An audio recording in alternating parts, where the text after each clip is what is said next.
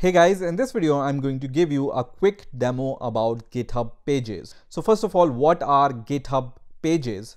So GitHub pages are public web pages for users, organizations, and repositories that are freely hosted on GitHub's github.io domain. You can also add a custom domain name of your choice on these websites which you host on GitHub. So I'm going to give you a demo about how to host a static website on GitHub pages, and also I'm going to show you how you can add a custom domain name with your GitHub hosting. So for that, what you need is you need to have a valid GitHub account, and the second thing is you need to have the code for your static website. So you can see here in this folder I have this HTML code, and you need to make sure that in the root directory of your code you have this index.html. So this is important. You need to have this index.html in your root directory. So let's say I'm going to just see this index.html in a browser, and you can see it looks like this. So this website I want to host on GitHub. Let's see how we can do it. So first of all, you need to go to GitHub and then sign in with your GitHub credentials. And once you are logged into your GitHub account, you need to create a new repository here. So you can create a new repository by clicking this Start a Project button, or you can click this green button here which says New Repository. So I'm going to click on this new repository button. Now in here you need to give the repository name. So because my website name will be Linux for Life, so that's why I'm giving the name here Linux for Life. Okay, so in my case the repository name is Linux for Life. You can give any repository name whatever you like. Description is optional, so you can leave it as it is, and make sure that public is selected here, and you just need to click on create repository. So now your repository is created, and you will see here 3 ways of uploading your HTML code on this repository. Now if you are familiar with Git, then you can follow these instructions or these instructions in order to upload your code on your repository. And I have already made a video on how to use Git and GitHub on your Windows operating system, and I will put the link in the description if you want to see how to use Git in order to upload your files onto GitHub. So what we are going to do is we are going to follow all these commands and push our code onto GitHub. So first of all, we will use this git init command. Make sure that you have Git installed on your system on which you are working, and go to the directory where all of your HTML files are there, right? And then on Windows operating system, you can just right click and then click on git bash here. So just click on git bash here, which is going to open the command line. And then you just need to give this command git init and then press enter, which is going to initialize the git on this repository. And then I'm going to run a git status command to see the status, and you can see all the files and folders are shown in red because they are not added to Git. So for adding these files and folders to Git, you can just write git add and then dot. Okay, so just write git add and dot and then press enter, which is going to add all these files into Git. You can run git status once again to see if all these files are added or not. So you can see everything in green. That means all the files are added. Now the next command is you just need to write git commit -m, and then you can give a small commit comment inside these double quotes, and you can write first commit, and then after that give a space and then give a dot here, which means all the files and directories will be committed. And once again, when you run a git status, you will see everything is committed. So you just need to push your code into your repository. Now once again, go to the GitHub, and then you need to run this command which says git remote add origin and then URL to your repository. So I'm going to just copy this command and then paste it into the terminal and then press enter, which is going to add this remote origin to your local Git repository. And now in order to push your code into your repository, what you need to do is you need to run this command, which is git push -u origin master, and it's going to ask your GitHub username and password. So I'm going to give this command, and then after some time it's going to ask your username. Your username is the one which is shown here after GitHub. So you can see github.com/p-knowledge is my username here. Okay, so you just need to give the username here and then press enter, and this will ask you your GitHub password. So just provide your GitHub password from here and then press OK, and you can see all the files will be pushed to your GitHub repository now. So once this command is successful, we will once again go to our GitHub project here, and we will click on the project which we have created. So just click on the project which you have created, and you will see all the files will be uploaded to your GitHub project.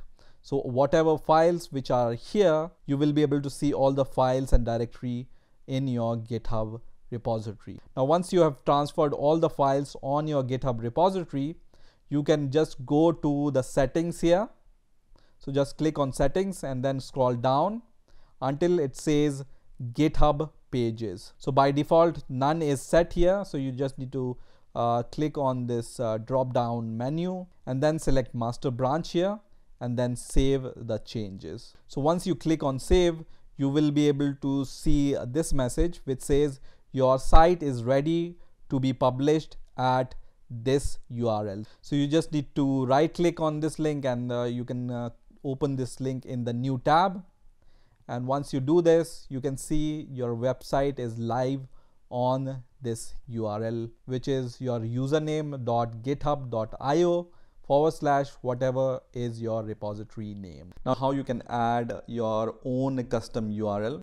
For example, in my case, I'm going to use linuxforlife.com instead of this URL, which is provided by GitHub for us. So for that, you need to buy a domain for you from the services like GoDaddy or any other services which is available in your area. So I prefer to use GoDaddy, and here you can search your domain and buy your domain for yourself. Now a .com website price on GoDaddy or any other services ranges from $10 to $15 per year. So it's around $1 per month you have to pay for the domain to use. Also, there are some free domain providing services for a limited time like freenome.com. Here you can find your domain name, for example Linux for Life, and then press enter. And here you will be able to see the options available for you. So for example, linuxforlife.tk is available, .ml, .ga, .cf, and other extensions are available, and here they are shown. So in order to get them, you can just press on Get It Now button and then go to checkout, and on the right hand side you will be able to see for how many months you can use this domain for free. So you can use this domain for free for 12 months, and after that you need to pay some price for using this domain. Okay, so you can choose any of the services available in your area, and once you have bought your domain name, what you need to do is you need to go to the DNS management of your domain, and you will be able to see these kind of records. On GoDaddy at least they look like this, and then you need to change the A records in the DNS management of this domain. Now GitHub has some custom domain IPs, and you can search them by just searching for GitHub custom domain IPs, and the first link which will appear here will be from GitHub, and when you scroll down you will be able to see these custom domain IPs, right? So you need to add all these IPs in your A record. So I'm going to just copy this IP, and then I'm going to go to the settings of DNS of my domain, and then I'm going to just change the A record here. So on GoDaddy I can just click on this edit button here, And here where it says point to, you need to paste this IP address, and then you can change the seconds to 600 seconds and then save it. So this IP address is saved.